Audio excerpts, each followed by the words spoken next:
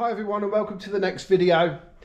I'm not sure what we're going to edit into this. It's going to be a little bit patchy I think, but we'll get it right on the next one. The main reason being is we've just noticed that all the recording that I've been doing over the past week and a bit is all corrupt. It won't save to the iPad, or some of it won't. So a lot of the engine bits and bobs don't make sense. So we're going to put something on this video. We're going to show a few bits now, and yeah, hopefully next time it'll be a bit better. So the first job that I thought I would show is a stud removal. I've already filmed the beginning of it, but there we are. It's for a snap-on breaker bar. It's a 36-inch half-inch drive breaker bar, and the customer couldn't undo this 30 Torx. In fact, I couldn't even undo the 30 Torx. I broke two 30 Torxes trying to get it out. And this was mainly to replace this square drive here. So I've got a repair kit for it, which comes with a new pin, a spring washer and a new drive. So what I need to do is remove the damaged pin, tap the square drive out and then put it all back together. So I've managed to get a hole all the way through, as you can see my finger through there, which was quite tricky actually, because it's a hardened pin or hardened screw that goes through there. So the next thing that I'm going to do is use one of my snap-on tapered stud extractors, which I don't always like these, because what happens with these is the tighter you squeeze that in, on a normal stud, it makes the studs like spray out, and it bites onto whatever it's stuck into harder. But with something like a hardened screw, they're actually quite effective. So the thing to do is to get it in like that, then just give the tool a tap, and it helps the first few threads bite in, and then from that you can just unscrew it. Now I have already undone this. I've put it all back together so I could show you how I remove things like that. But I had already done it. It just, like I said, the file was corrupt. And then we can unscrew it like that. And it must have been tight here somewhere.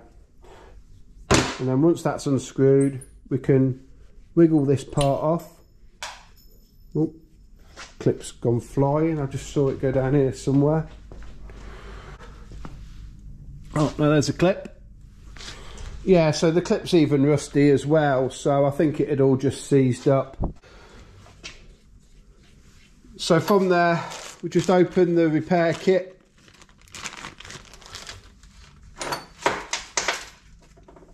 and then put in the damaged spring.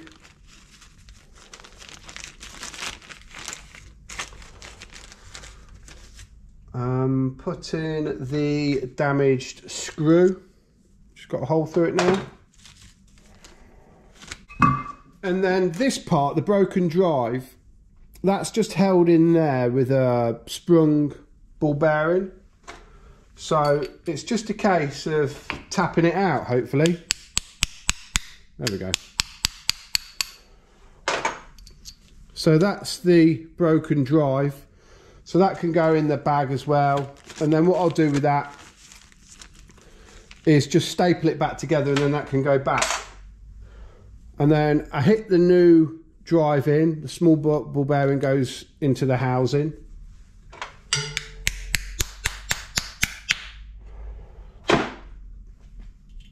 Put the new split washer in there, and then basically just wiggle the new part back in, and then tighten that up. So the other problem I've got is I broke all my Torx bits undoing this, so I've got to use a cheap screwdriver. But because it's got dry Loctite on, it only has to be nipped anyway, and then the dry Loctite does the job and locks it in. But there we go, that's all back together. So I can give that back to the customer tomorrow, or next time I see him, and he's got his bar fixed, and the broken bits go through the snap-on warranty system. And this is one of the main reasons why I buy Snap-on too, because the Snap-on lifetime warranty just means that when I buy tools, if they break, we fix them. It's no problem. As long as we've got the original proof of purchase, then they honour the deal. So it's really good.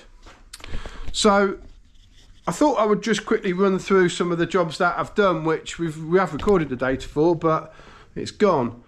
One of them is this BSA barrel, which I've rebored. The guy supplied a new old stock piston, and then I've bored it to suit, took his studs out, so that's ready to go back to him. I've also had a Cosworth cylinder head, which I'm going to do a completely separate video on. So this is coming for full reconditioning, new valve guides and bits and bobs like that. So we've just had this cylinder head come in for a pressure test and a skim. This belongs to the best garage in Bracknell, Bailey's Garage.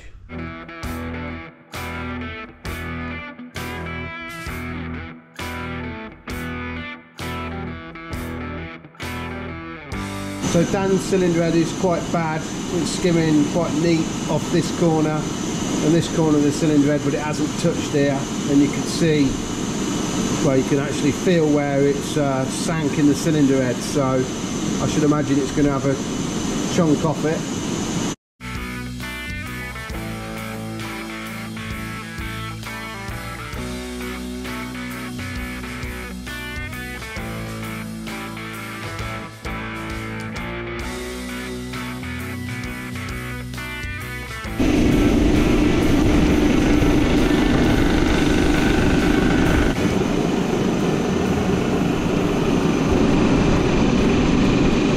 That's all done, Dan?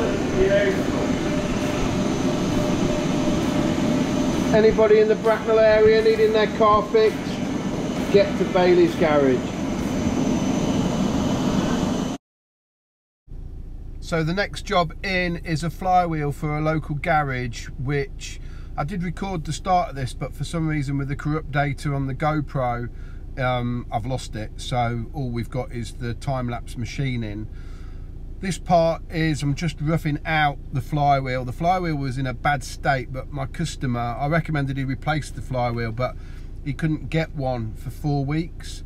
So the only option was to make it as good as we could, really. So this part here is just roughing out and trying to get rid of the hard spots out the flywheel. The cracks in there was quite deep, so we would have had a job to get rid of them all, but it took out the minor ones.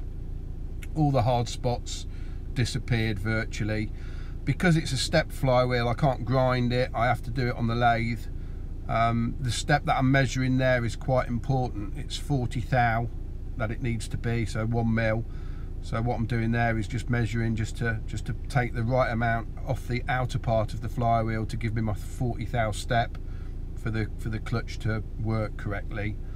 That there was the final cut, and then I was just giving it a quick measure to make sure that I was at 40 thou. Right, so that's the flywheel all done, ready for my customer.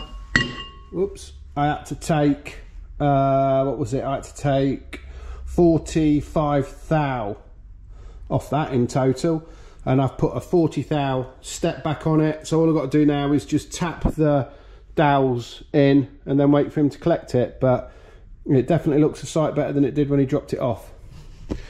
So now I'm going to be moving on to some more cylinder head work, which I'll film some of that.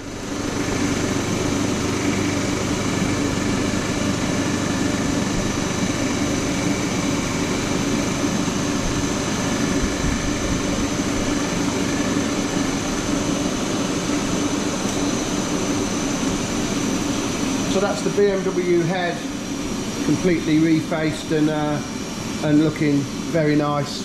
I mean, I haven't showed any of this job yet, so I'll go over to the other workshop and show the rest of the work that we're doing to this. I've got to cut the seats on the cylinder head. I've already shot blasted the valves, so I've got to face the valves now. And then we've done a little bit of work to the bottom end. I've completely balanced the bottom end. And I was absolutely amazed actually on how far out the pistons and rods were.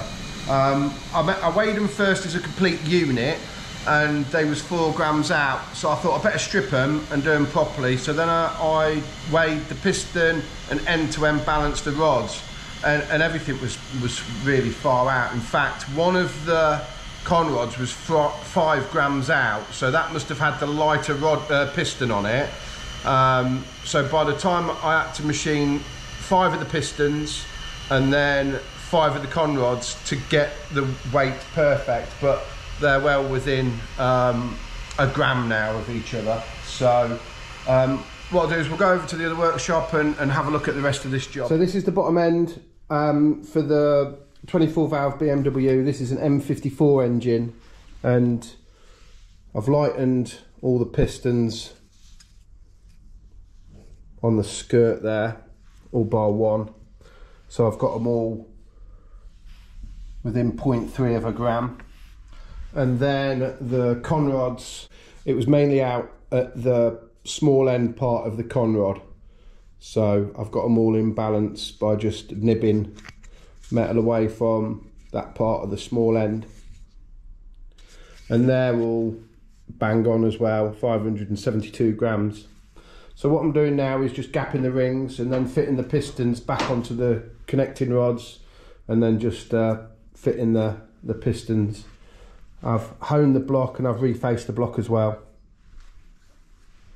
And then the crank is down there, so I've just got to go and give that a clean, and then that's ready to refit. And I think this is actually going to be the last engine that we're going to do in my old engine build room. So I think now the other engine build room's nearly set up. That's going to be it. Everything else is going to get carried over to the other side. So yeah, strange really. So that's the BMW M54 engine done what I need to do to it anyway. So just a quick rundown of what I've done. Balanced the crankshaft assembly, stripped the pistons from the con rods, and then balanced everything individually because there was a big difference. So that was pretty desperate for that to be done. Glazed bust the bores with a honer, refaced the block face, which is aluminium with steel liners, so that has to be ground. So I'm really happy with the finish on that. Sam did that actually, so he did a really good job of that. The whole thing went in the acid to clean up because it was quite oily, burnt old oil on there. And then the cylinder head has been stripped. No, in fact the customer stripped it. The valves have been shot blasted and refaced. The stem's polished. It's got a diamond head finish on it. It was a little bit warped in the middle, so that's all sorted. And then multi-angle valve seats, and then the valves have been recut and then washed and built back up. So the only other thing that's been done is the flywheel, the clutch and the front pulley have been balanced as well, but the front pulley was fine, the flywheel and the clutch was both out slightly. So this is now all ready for Tom to come and collect, and we'll crack on with something else. So 2 videos ago I showed this little tool here, which is my Vandervell gauge, and we've had quite a few right answers, quite a few near answers, and a few misses as well. So I thought I would just go through what this does. This is probably a 70s 80s gauge what Vandervell made, and it was for testing the Ford blocks. So I'm going to show this on this Ford Pinto, but this is for things like Crossflows, Essex, Cologne, Pinto, and a few other different bits and bobs. So in the factory, instead of basically scrapping blocks as that was machined, what they would do is line bore the main housing out to 15 thou on the OD. So sometimes you could strip an engine and it would say standard plus 0.15, which means it's a standard on the crank, but 15 thou big on the mains, or 0.4 of a mil. So this tool was for engine reconditioners, and they just normally had it on the shop counter, and then when somebody would drop a block off to be machined or to have bearings, they could quickly get this tool and put it into this main house in here like that. Now, if you could see there that this tool doesn't bottom out onto these shoulders here, That's because it's standard. If this block was bored out or line bored out to 15 thou from factory or 0.4 of a mil, it would sit flush on these shoulders down here like that, and it was just a quick way that the engine reconditioning shop would know what bearings to get. I really like this tool. I've got a couple of them, as I said before, and they're just so rare now, you don't see them. So most people now they'd have to measure it to work out what's going on. And I've had a few people that have come in asking for 15 thou oversized bearings, and well, you don't normally get 15 thou oversized bearings. They come in 10, which is 0.25 almost, 0.5, 0.75 or 20 thou, 30 thou. So yeah, to get 15 thou is quite odd, and quite a few of the younger engine reconditioners don't actually even know what that bit's for, or that was available. So yeah, sadly, the older you get, the more the older tools play a part. But yeah, that's the answer to that question anyway. So I do want to say thanks to everyone that got involved and had a guess. That was really good here. That's the end of this vlog. I hope you've enjoyed whatever we've managed to salvage out of it. I think what we're going to do is try and do a test of releasing 2 videos a week, but shorter videos, just to see what response we get from that. If you could leave the word bearing in the comments below, that would be great. And I just wanted to say thanks for viewing, everyone, and we'll catch you on the next video.